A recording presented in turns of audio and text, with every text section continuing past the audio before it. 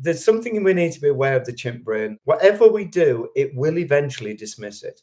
That's how it works. It's very rare for someone to go throughout life having achieved something and think, I feel totally satisfied now. That's very rare. Mostly what the chimp does is once it's done it, it then downs it and says, well, yeah, that's not that big a deal. So my favorite story was an athlete I worked with. The athlete won an Olympic gold medal and came to see me and said, I feel really down now. And I said, well, you've worked for this throughout your career. And they said, yeah, but there's loads of people get gold medals. And I said, okay. And I said, it was also a world record. And they said, yeah, but it's not a good world record. And that just depicts what the chimp does to us. It's a ridiculous statement. You know, you get them to see it and they laugh, and a world record is the world record. But I got what they were meaning, but our chimps have a tendency, whatever we do in life, success in business, dismiss it, success in relationships, forget and dismiss. And we have to recognize it's doing that and prevent that.